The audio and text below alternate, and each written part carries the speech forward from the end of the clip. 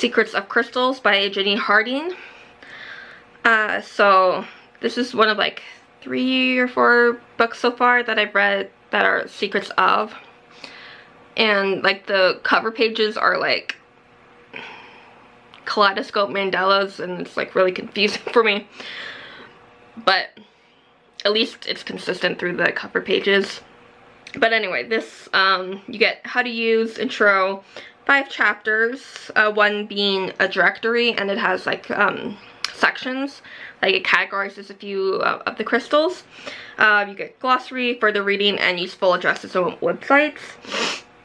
Like I said, for the meditation one, it's can kind of be a bibliography, but not really. It is what it is. It's just useful resources that you can use on top of this. And to me, this isn't your be-all crystal book. It's a nice little resource to have. It's more of like a description of how to use these crystals, or like a variety of crystals, because you're not getting a whole lot of crystals whacked at you. If you want that, like an encyclopedia directory of like crystal information, check out the Judy Hall books. I have her Encyclopedia of Crystals. She has like, how many volumes of her Crystal Bible are there? Like 6? There's at least 3, I know that. But this is more informational about crystals and using them. So you get like topics like geometry of crystals. So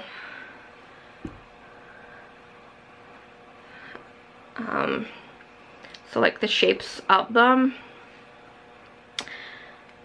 Main crystal groups, crystals used in history, and technology, keeping them.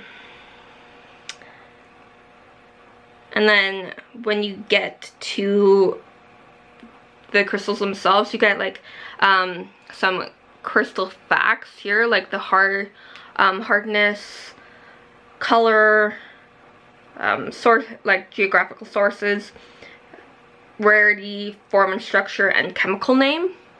And then you get a bit of information. Quartz is the longest one, like obviously because like there's a lot of it, and different types, but like onyx, you get that thing, and then like a bit of information and this weird Photoshop picture that I don't like, and a little bit of information, and then it goes into the next one.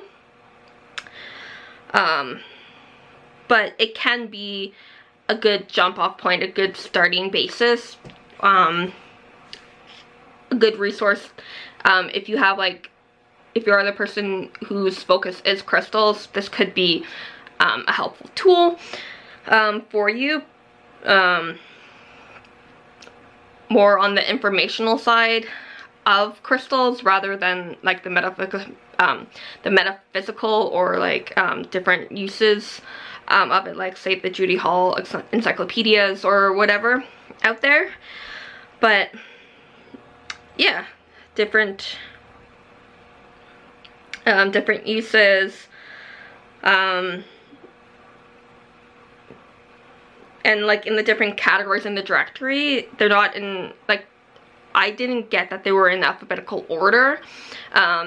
It may change, but from the version NetGalley, it's not in alphabetical order, so that might throw some people off if it isn't in alphabetical order. But yeah, it's a somewhat decent start. It's a nice other book to have in your crystal collection. But yeah, Secrets of Crystals. Happy readings.